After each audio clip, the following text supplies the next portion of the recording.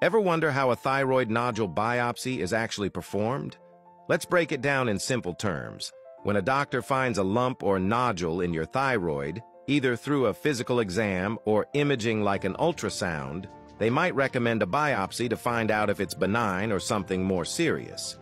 This is usually done with a fine needle aspiration. You'll lie back with your neck slightly stretched to give better access to the thyroid. The doctor uses an ultrasound to precisely locate the nodule, then cleans the area and may apply a little numbing medicine. A very thin needle is inserted into the nodule to collect cells. Don't worry, it's quick and usually not very painful. More like a pinch or mild pressure. Sometimes they take a few samples to make sure there's enough for accurate testing. The whole thing takes about 20 minutes, and you can usually go about your day right after.